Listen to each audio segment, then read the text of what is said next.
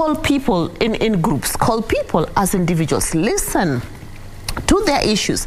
Public participation, there's a reason why it's embedded in our constitution.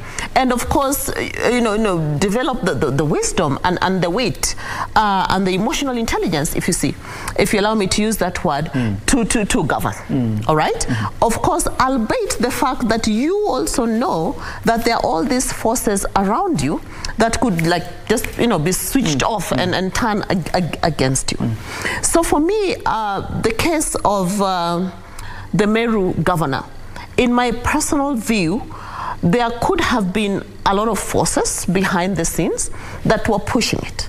That is one. But secondly, also, we also have to agree that winning an election is just one thing. Governing is a completely different skill that everybody, including men, need so that they can succeed in the role that they have been elected in. Once you take oath, it's all about governance. It's all about fulfilling the promise. Remember when you went around in the campaigns, you were saying, I will do. So that's the time. You have 5 years to do it. And the minute you take the oath like this, you hold the Bible, the clock, the clock starts ticking.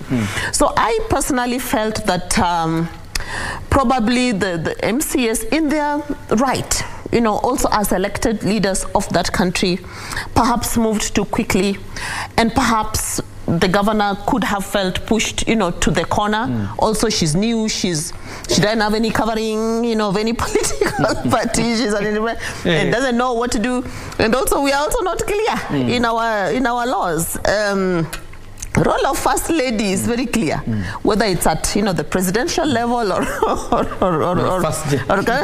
role of first husband, first gentleman. We need to talk about these things so that when women actually penya and win, then they need to be enabled to govern, so that then at the end of the day, at the end of the term, they can be put to task just as much as we put the men to task, in terms of, you sat on that chair, you had everything you needed to have, to govern. So to what extent then have you actually achieved the promises that you committed to your